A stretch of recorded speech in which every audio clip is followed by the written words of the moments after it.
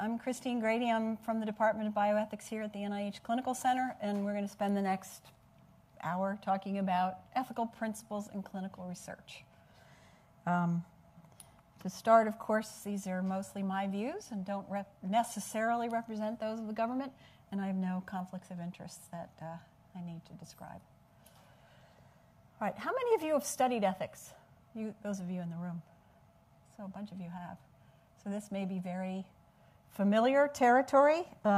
Hopefully you can have some good questions or additions to the commentary. So I wanted to start with just a couple of examples, fairly randomly selected from the New England Journal of Medicine. This is a study, double-blind, placebo-controlled, randomized study of people with traumatic brain injury seen in the emergency room, given progesterone to see if it made a difference in their symptoms and recovery. And this was a study that was done without informed consent. It was done in an emergency room.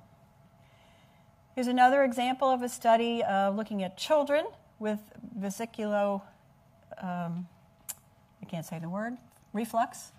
And again, it was a double-blind, randomized, controlled study to see if antimicrobials made a difference in terms of reflux. There's another study where the participants were pregnant women, and they were randomized to 2 different time points in terms of thyroid screening, and if they screened positive on the tests that were done, they were given levothyroxine. The outcome, the primary outcome of the study was cognitive ability, or IQ actually, in their children at the age of 3.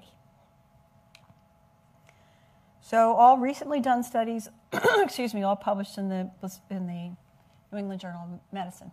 So I think the interesting question to ask ourselves is, are these studies ethical? And if you think so, or if you're not sure, the question is, how do you make that decision?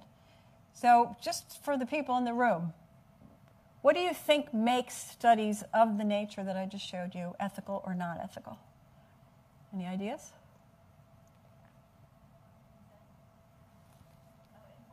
Informed consent? Okay. So we had TBI patients who couldn't give informed consent, children who legally can't give informed consent. So does that mean 2 of the 3 were not ethical? Not necessarily, right? Risk versus benefit. Okay, risk versus benefit.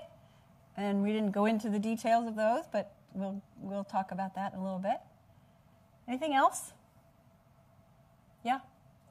No actual harm to the patients, I hope. No actual harm? Okay, so that kind of falls into the rubric of risk versus benefit.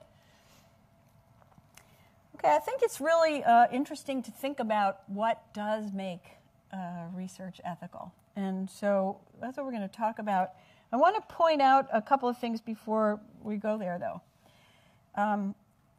What I often think of as the inherent moral tension or the ethical tension in research is pretty much captured by this slide.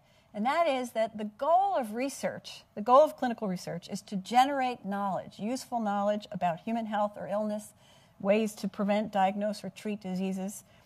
And the goal is not to benefit the individuals who participate in the trial, although sometimes they do benefit. So that sets up this interesting problem ethically, and that is that the people who are asked to participate are actually the means to developing useful information. And therefore, they are at risk of exploitation. And that's really what a lot of the ethics of clinical research is sort of aimed at attending to.